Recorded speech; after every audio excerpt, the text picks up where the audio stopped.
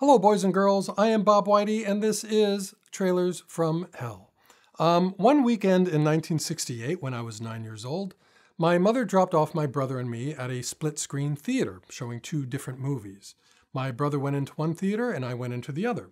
After 2.5 hours, these were both pretty long movies, we reunited in the lobby, and I told my brother I had just seen the best film ever. And he said, "No, I've just seen the best film ever." Well, the film he had just seen was 2001: A Space Odyssey, and the film I had just seen was the musical Oliver. Well, my film won the Oscar that year for Best Director and Best Picture. 2001 wasn't even nominated for Best Picture, proving that my brother wouldn't know a great film if it beat him over the head with a taper bone. I'm kidding, of course. 2001 is one of the all-time greats, but it's already been covered here. So here is a look at this 9-year-old's pick for the best film of 1968, Oliver. Lisa, I want some more. I also wanted more when I first saw this film, and so returned to see it a few times, and I practically wore out the soundtrack album.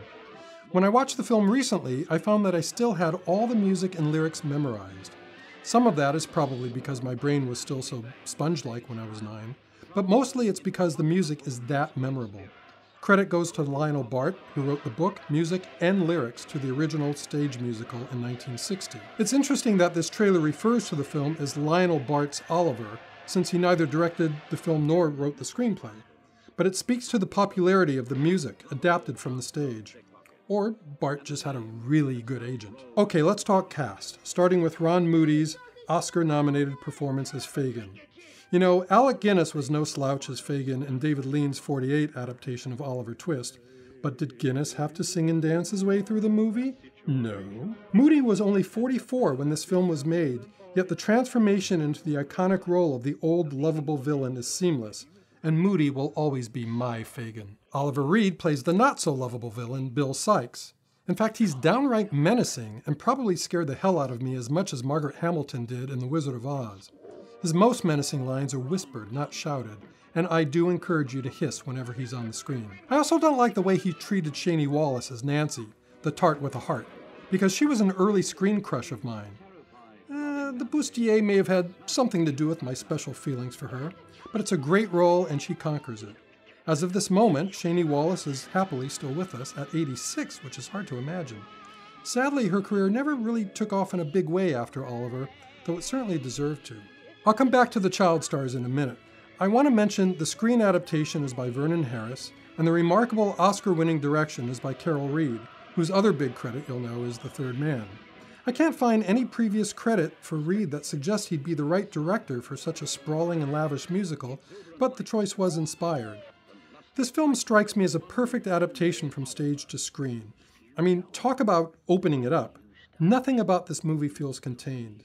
And that phrase, "a cast of thousands," provides an apt description. And even though the film was shot at England Shepperton Studios, you'll swear some of the more sprawling scenes were shot on location in a London that's been art directed back to the 19th century. Back to the kids. As the Artful Dodger, we have Jack Wilde, who, like Mickey Rooney a generation earlier, a triple threat who could do it all. Wilde would become a teen heartthrob in the 70s, but excessive drinking and resulting bad health would wreak havoc on his personal and professional life, sadly bringing both to an early end in 2006. The titular role here is played by Mark Lester. He's pretty damn cute, and gives us an Oliver Twist who's extremely innocent and sympathetic. Lester went on to a good run as a child actor in the early 70s, and in recent years he's been in the news as the admitted sperm donor who may have fathered at least one of Michael Jackson's kids. Okay. Finally, a big shout out to Charles Dickens, a hell of a writer with a great future. There's a reason why Oliver Twist has been adapted countless times, along with most everything else Dickens wrote. He was as good a storyteller as the world has ever seen. In fact, this movie got me to read Oliver Twist at the age of 9, along with several other Dickens works. So I'm indebted to this film for introducing me to some of the world's great literature. But this film is a worthy adaptation of one of his most beloved books. Consider yourself advised to see it.